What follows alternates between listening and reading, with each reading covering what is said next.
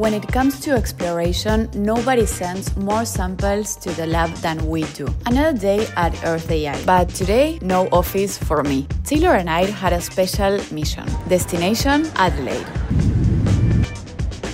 Did you want to first cook?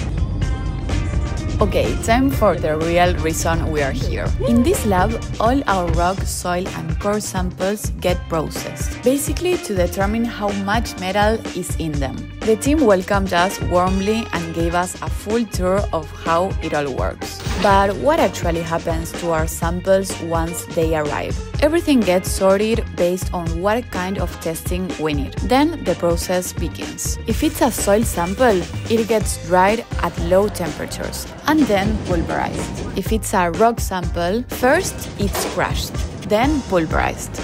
And finally, core samples. They get photographed, cut, crushed, and guess what? Pulverized. But only a quarter of it. The rest stays intact for future tests. Once everything is pulverized and homogenized, undergoes a quality check to ensure at least 85% of the sample is under 75 microns. In other words, really, really fine.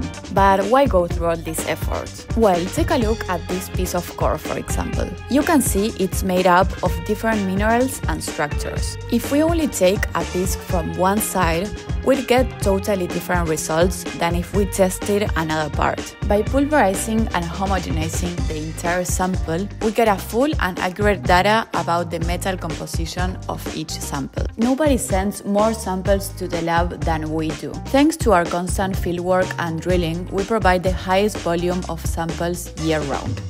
Well, now it's time for us to head back to Sydney. Thank you guys for showing us around. It's cool to see another key step in the mineral exploration process. Hope you guys enjoyed the behind the scenes look. See you tomorrow.